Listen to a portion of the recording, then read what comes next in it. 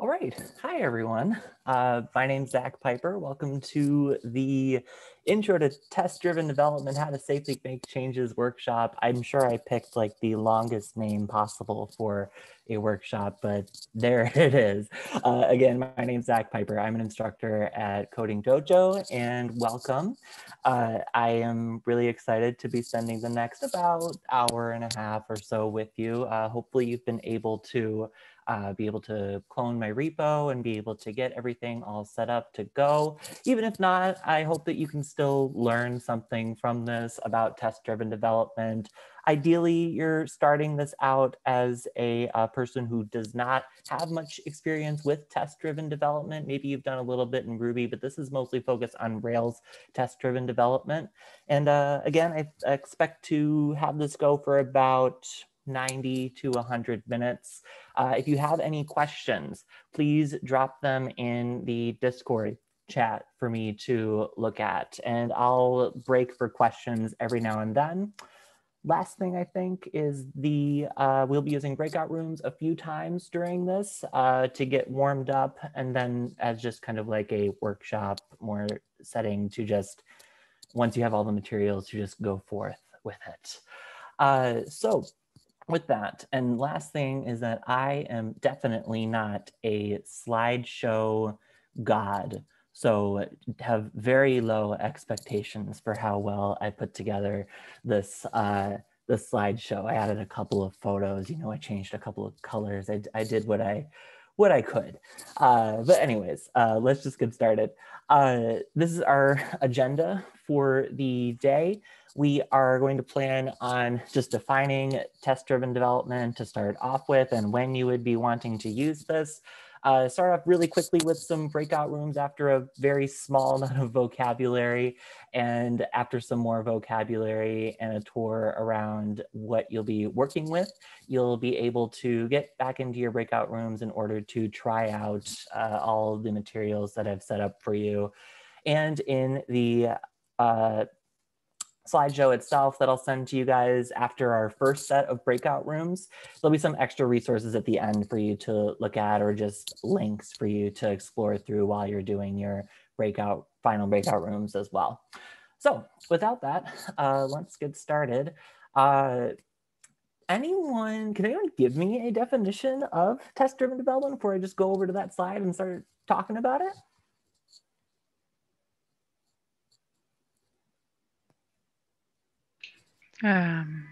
Write the test first and then write the code.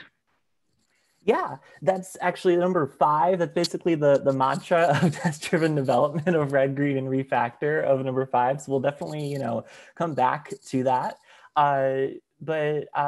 Yeah, anyone else have anything else they want to add to that?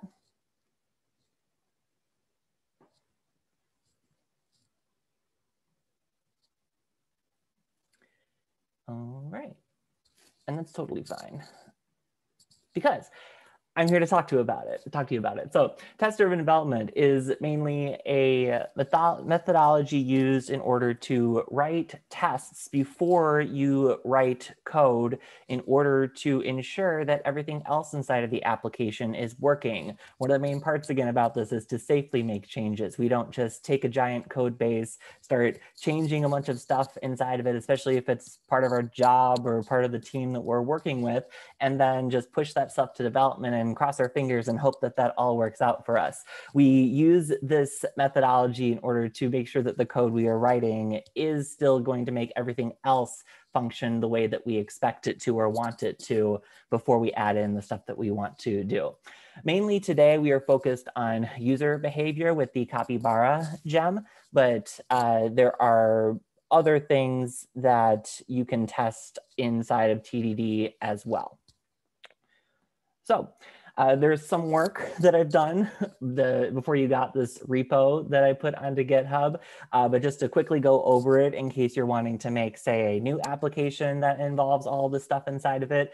I've modded or added in these 4 gems that I put in the bullet point, and then the 6 things that I put inside of here are either command or terminal entries, or like the config line here, the third one here, it's something that I added into the this Rails helper file that we'll look at like way later down the line. But this third line here, as we found out just before we started all this out, it can be, if you followed the instructions that I gave you guys, this line might not be in your Rails helper RB file anymore. So just scroll a little bit further up in the chat in order to see whether it's missing or not, and to see how to get it back in or where to put it, depending on what you would rather do. So the first thing to just talk about, we're expecting, user behavior, or we're performing user behavior in our applications, and then we are expecting some sort of result from that. We can treat this, firstly, very, low level, like just day-to-day activities before we get into putting it more into effect with Rails and putting it into like Visual Studio Code or whatever text editor that you are using.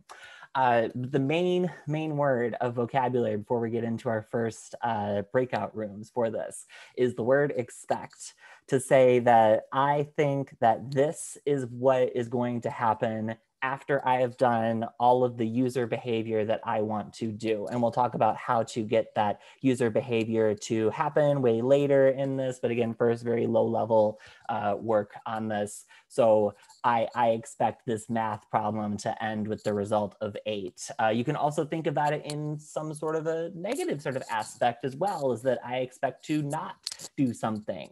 But overall, just what this word is to say is just that, again, after everything that the user has done, or what I asked my test users to do inside of my application, that this is going to happen.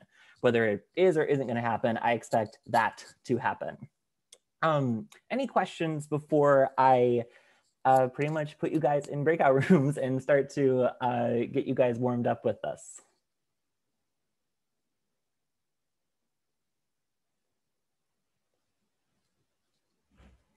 All right, then without further ado, so I have this little bit of text for you of just, I expect 6 + 7 to blank. In some breakout rooms that I'll set you guys up in, I'm probably gonna put about like 7 or so people in a breakout room, I'll say. Come up with about 3 or 4 ways in order to complete this sentence. Try your best to come up with complex ones. I know there's probably one really easy one to just grab right away, but try your best to come up with some other ones there. And after 5 or so minutes, I'll bring you guys all back in and we will talk about what you guys came up with. So, everyone clear on what we're doing or have any questions before I split you guys off?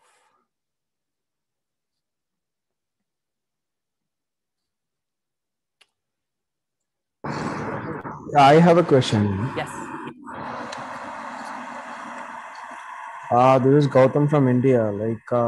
What is the main difference between test-driven development and the behavior-driven development? So the main difference between the two is going to be that test-driven development is more broadly speaking a general, we're more so doing behavior-driven development because we are having our users do stuff. Test-driven development is kind of the bigger umbrella that behavior-driven development is contained inside of, because you can test many other things, as I said earlier, inside of test-driven development. We're mainly going to be focusing on user behavior. Yeah, I have a question. Great, thank you. Yes. Hello, can you hear me? Mm-hmm. Okay, so I wanted to just go through the vocabulary you showed earlier before this. I didn't really grab what you were referring to. Oh, sorry, could you say that one more time? The previous page or the previous sure. slide where you had Yes. vocabularies. Yes, you just want me to go over this again? Yes, please. Sure. So when you have your user do whatever behavior you expect inside of your application, you're going to have them go to a particular page, do a certain thing, click a certain button, maybe go to another page, do another thing, and so on. And we'll talk about how that sort of stuff is all done later on in this workshop. At the end of the day, at a certain point in the user doing all of this stuff, you're going to say, okay, at this point in the application, I expect this to be true.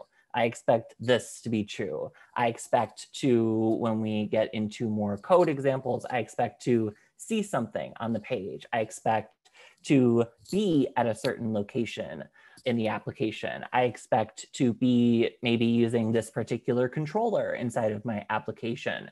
So this is just the final step, or it can be a partway step that you could use as well, but we're mainly going to talk about it as an end step. But after all your behavior is all done, this is what you expect to be true inside of your application. Does that help you? Yes, thank you. You're welcome. Any other questions?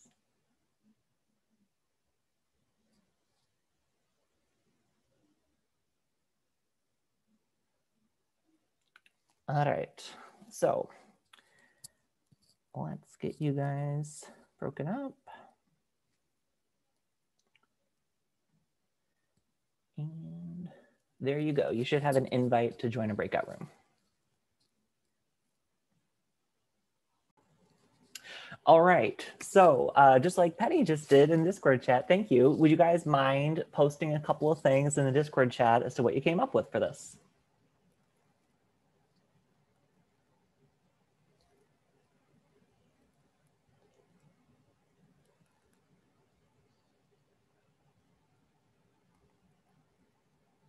Yeah, not be nil, to be equal to 7 plus 6, not be blank, yeah.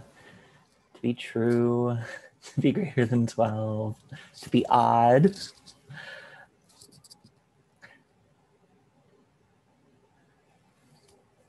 All seem good to me. Let's give you guys another little bit of time to just get it out.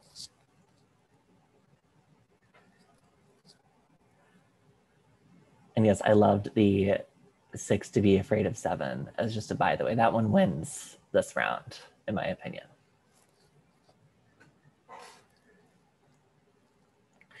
Here are some others. I think these are probably all said at this point, but just to say, in case you need to look at some other things. But again, all of these are true, whether they start with to not be or to be, they are all true. I'd like to say I double checked these to make sure that they are all true, but they should all be true in this. Now this is again, just to get you guys warmed up into behavior. And now we're going to next step into a little bit more user-esque behavior, but not quite yet, with one more example here. So my next one that I'll split you guys up into is I have two different ones that are exactly opposites of one another that I expect blank when I make a successful or unsuccessful trip through the Starbucks drive-through. With this successful meaning everything goes exactly the way that you want it to go, and unsuccessful means that something along the way doesn't go quite right. Again, I'm a fan of funny ones if you have funny ones, but also try to come up with funny ones or complex ones if you have them as well. And then we'll do the same thing. I'll bring you guys back after about 7 minutes and you guys can just post in the Discord chat what you guys have come up with. Any questions before I break you guys out again? Yeah, one question. What was the prompt again? It's right here at the top here. I expect, I'll copy it into the, or I'll write it into the chat. But it's, I expect blank when I make a successful or unsuccessful, because I have two different prompts, trip through the Starbucks drive-through.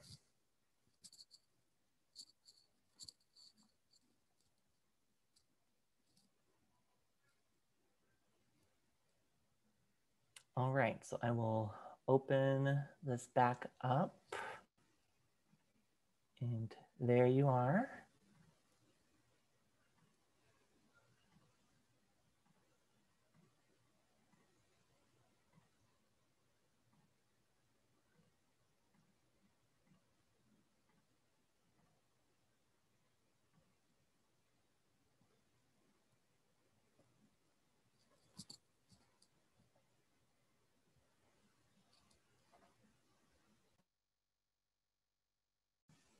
Okay, So here's a couple that I had come up with when I was making this slide deck.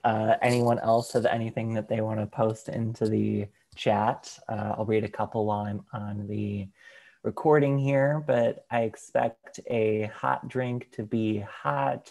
I expect that the Starbucks is going to be open. I expect my car to work. I expect the cup to not break for the successful trip. And for the unsuccessful trip, we've got to not end up with French fries. I was thinking about putting something like that in there. I was going to put like a hamburger or something like that, but that my order is wrong, that I have no coffee when I leave. We could talk about how I don't drink coffee at all, but that's another conversation for another day. Yeah, any other ones?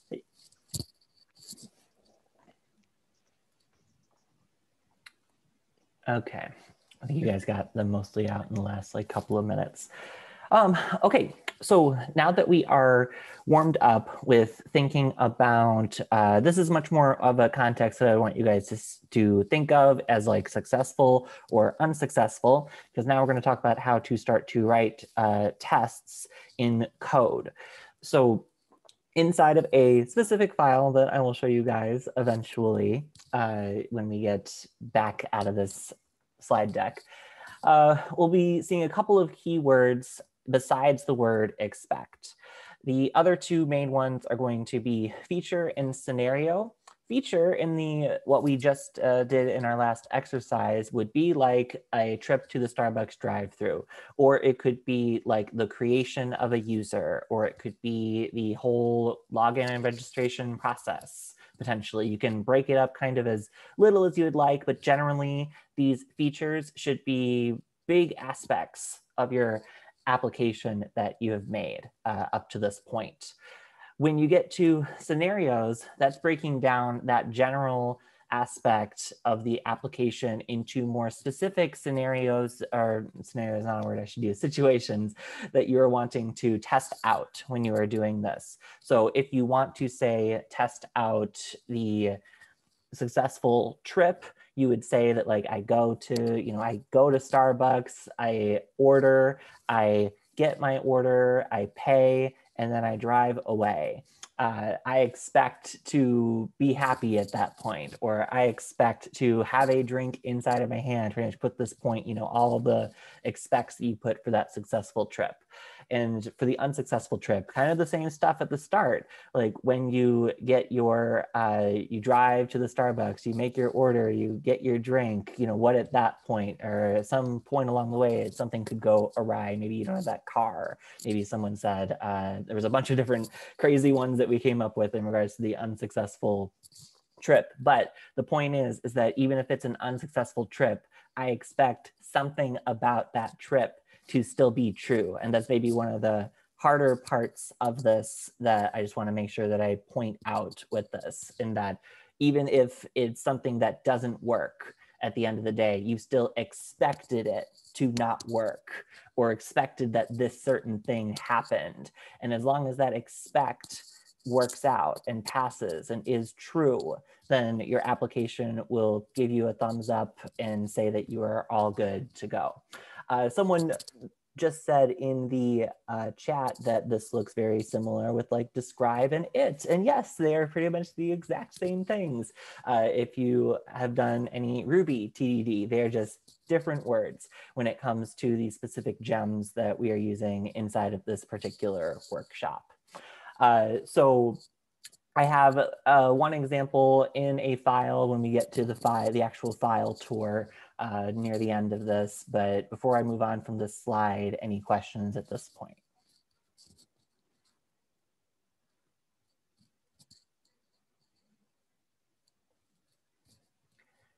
All right, awesome. So next up, with the two scenarios of successful and unsuccessful trip that I just laid out, there could be a lot of things in the very beginnings of that, of just making a trip to Starbucks or making a trip to the drive-through, that you might want to be able to do every single time you do any one of these feature tests. So you can use the word before in order to say, I get in my car, I drive to Starbucks, I make sure I pull into the correct drive-through lane, so that when you start your scenario, that sort of stuff is already all done for you and established in your user behavior before you then pick up at the point where you want to with a successful trip or an unsuccessful trip or whatever you are trying to do for your particular feature that you are testing. And I think in the very near future, I will make sure I pin this as well. And I'll give you guys this slide deck as well so that you can look at any of these slides in the future. But going back to that mantra from way back at the beginning, or about, half an hour ago at this point, make that sound like that was forever. But we have the mantra of test-driven development of red, green, and refactor. The first goal of TDD is not to just start writing your code and then writing your tests to make sure that your code does what you expect it to do. It is the reverse order of that. You want to write the test first and make sure that it fails, or it should fail, even if you maybe don't even have the file set up, or you don't even have a route set up at this point, but you expect it to not work. Then you write the minimal amount of code in order to be able to pass that test. And then if you need to, in order to potentially pass other tests or to make things more in the fashion that you want to at this point, you can refactor your code around just so that you are, again, writing the smallest amount of code that you need in order to pass your tests. Sometimes it's fun when you're starting off with TDD to just start writing your tests like with the idea of what you want to have at the end of the day, or your wireframe that you have, and just write the tests in order to do it all, and then write all of the code needed for it. But probably it should be more like smaller chunks on both sides. But at the end of the day, you never run the application is where I'm trying to go with this. You just use the tests in order to make sure that you are doing everything that you want to accomplish. And then at the very end, when you're writing all your tests, you can run your application and see that you have a fully working application, all good to go. So with that, this part is a little bit optional. And again, don't forget about, if you have followed everything in the README that I set up inside of the repo, this one, there's a certain line that does disappear inside of a certain file that I'll point out when we get over to the files. But in case you are wanting to deal with your models at any point, and you're wanting to just consistently make a specific user every single time, or make a user and a post every single time, because, as I point out in a future slide that maybe I could have put in this slide, you are using a completely separate test database as opposed to the normal maybe just development database or the deployment database that you would use when you're at different stages of your application. So you're able to just make as many users as you would like, for example, inside of your test database, and it won't affect your development or your deployment database at the end of the day.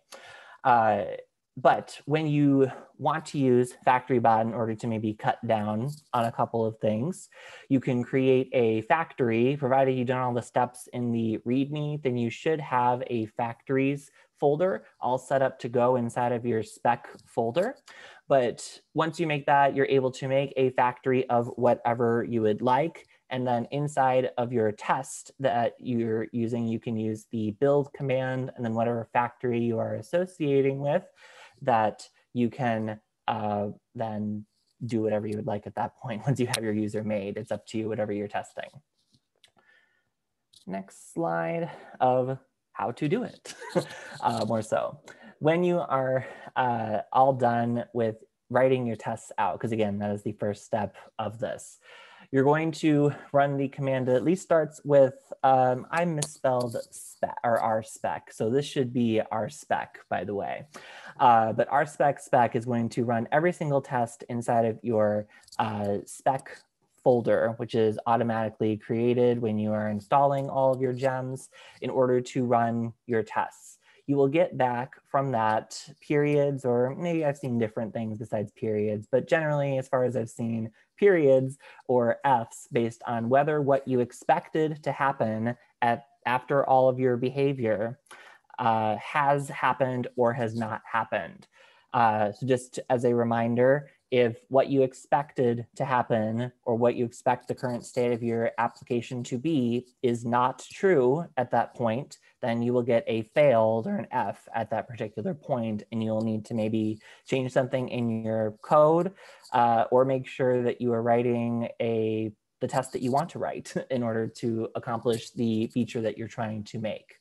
And again, there's a separate test development test database to do everything in case it does not separate for you automatically. I've seen it just happen sometimes. I have the command in this slide deck in order for you to run that. Any questions at this point before I keep going? I don't have a super long amount of slides left to go. Santiago, I'll answer your question in a second. I had one question on the red-green refactor slide. Yes. I was wondering if you could elaborate on why you emphasize the minimum amount of code needed. Sure. Like what's that word minimum doing there? Sure. So it means that we are just trying to write the cleanest code as possible. We do not want to add in or bloat our application any if we are not testing for it. We don't want to write stuff that's not tested for. Generally, you want most things inside of your application to be tested. So we're just keeping it down to the bare bones of what you need in order to accomplish this test. And if you have extra things that you need to write on top of that, then that could possibly be something else that you want to test for as well. Okay, so it's sort of like if you, as you're writing the code, you get the feeling that you want to write like other code, maybe the thing you do is write some new tests first. Yeah, like you don't necessarily want your scenarios to be too loaded or to testing too many things. So it might be possible that you want to break apart that scenario into more specific scenarios as opposed to just maybe a success or a not success. But yeah, just to kind of re-say again, but when you're writing your tests, you want to write as little amount of code as possible because we want everything to be tested at the end of the day. Okay, that makes sense. Thank you.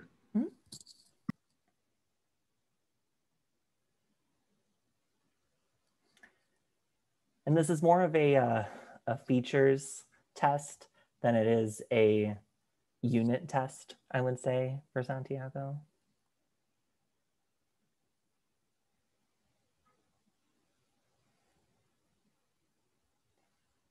All right.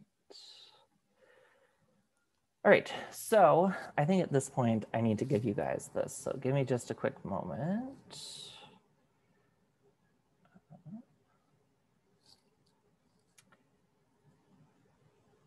And I'll make sure again that I pin it into the channel here before it disappears on me.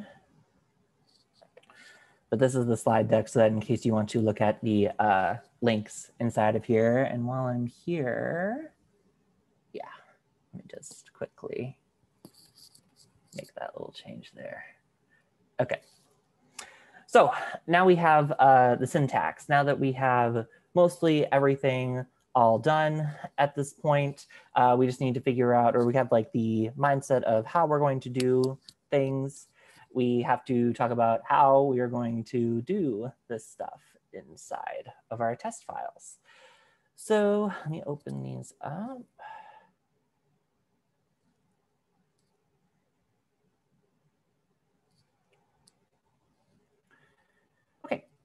So in general, you're going to be, again, we're replicating user behavior. At least this is the focus of this with the Capybara gem here. So we are going to be having our users move around our application with, say, the visit. You're able to use just straight up paths if you would like to, or you can use named paths if you would like to. They can click on certain things on the page that you're looking at. I gave you guys a starting point of one page to work with, but at this point, you know, once we get our breakout rooms going, you're able to make whatever you would like at that point, to test whatever you would like. But then if you look around the other things that we've got here, there are many things that you can check to see whether it just has a certain thing on the page with has content, or that it has a button or a table. Generally, you're going to be focusing on the page to have something or maybe not have something. Again, you can think in that negative sort of aspect if you would like to, but totally up to you.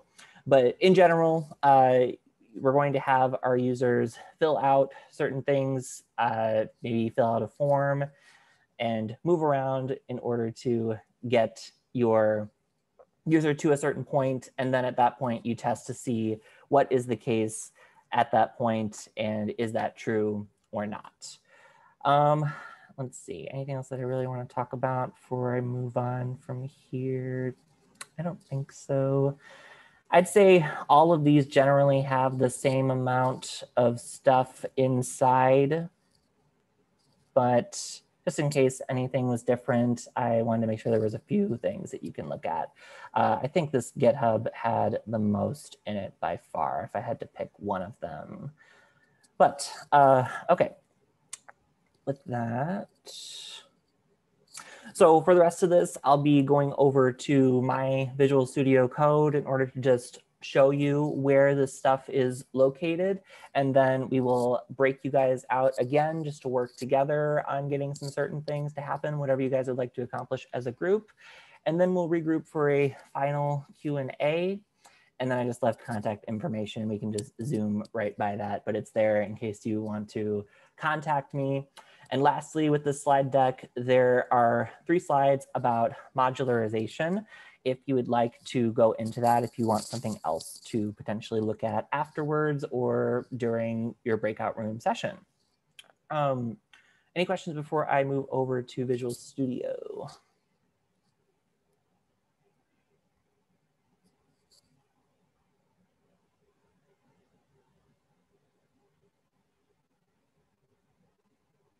All right, so, okay. So you guys have hopefully this on your text editor of choice. Doesn't really matter which one you decide to do. But the main place in order to show you guys around and give you your tour is going to be this spec folder that has shown up.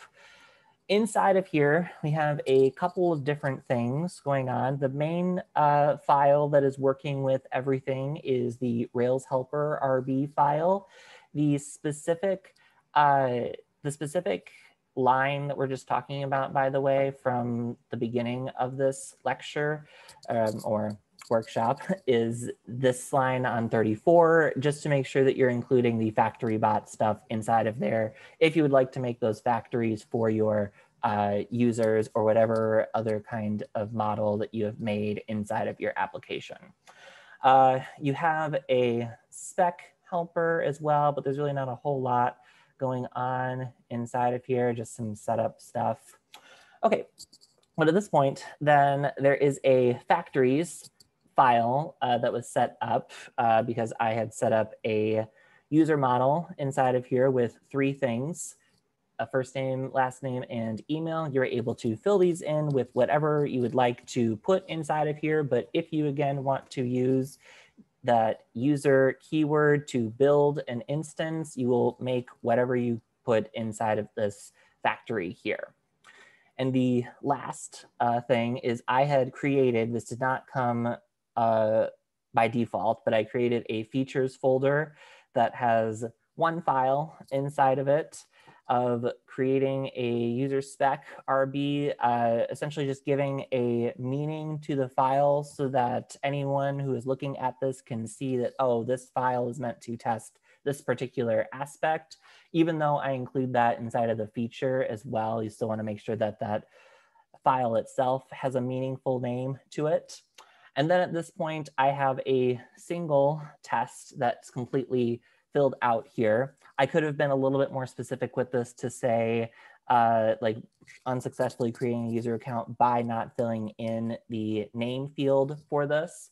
But I expected this page to not have the success text that I would put when I make a user to show up.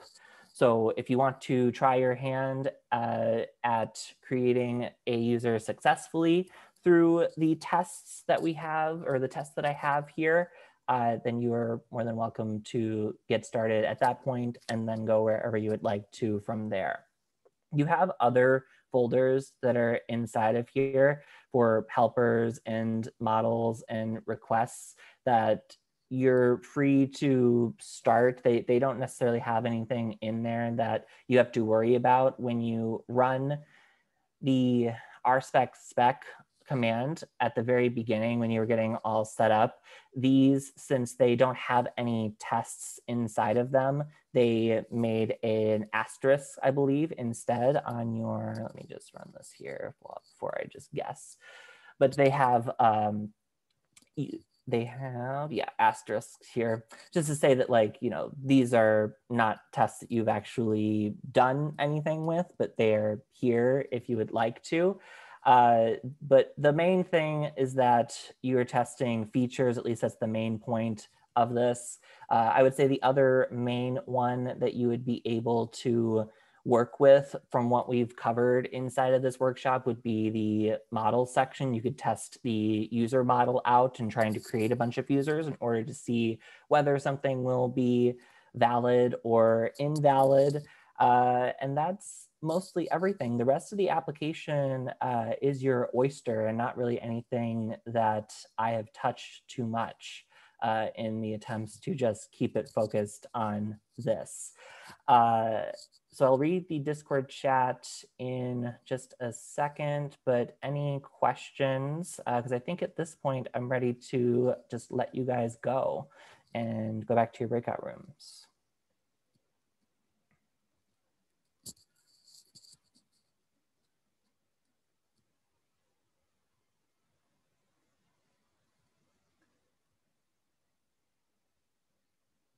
But yes, Capybara is a specifically user interaction gem that RSpec is like the umbrella that includes Capybara inside of it, like Willard said. Thank you. Mm-hmm.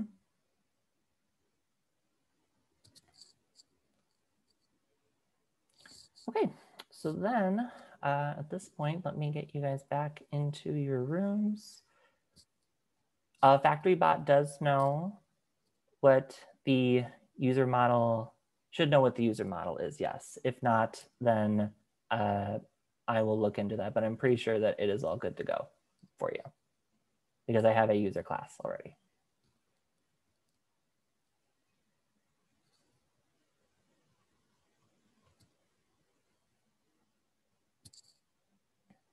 Yes. Yeah, it just reads from the existing models or your database. Yeah.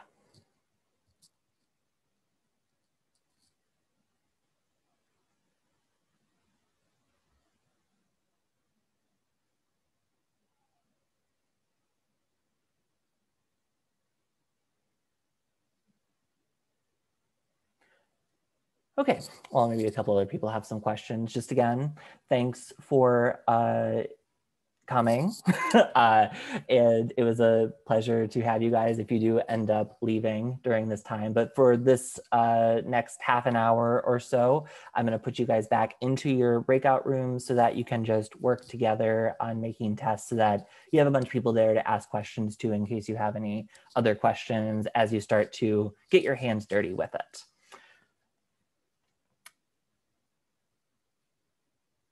Okay, so I will open things back up.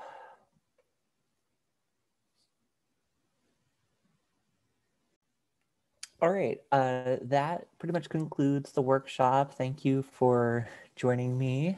Just wanted to see if anyone wanted to like show anything that they did throughout the last half hour.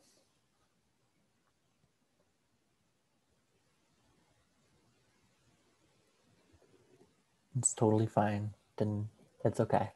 But again, I hope you took a little bit from this. At the very least, I'm around if I'm needed for any questions in the Discord for the next hour and a half at the very least, but I'll just be around in general. But again, thank you very much for joining me, and maybe I will see you later. Who knows? Oh yeah. I would have I guess it's a simple question, but Yes. we didn't figure it out. We wanted to do more than one user made by FactoryBot and like make them Gotcha. do two or more. We're trying to figure this out, but I think it's because the email can't be duplicated or something of the sort. So you might need something like a factory or faker, which can generate different fields sort of randomly for you. Mm-hmm. You know, the Discord is a fine place to exchange. I've seen a bunch of exchanging at this point already, so I guess just keep it up. All right, but then yeah, I'll be around, but I'll see you guys maybe later. Thank you. Thank you. Thank you. Thank you. Thank you. Thank you. Thank you. Thank you. Great fun. Thank you. I'm glad you had fun.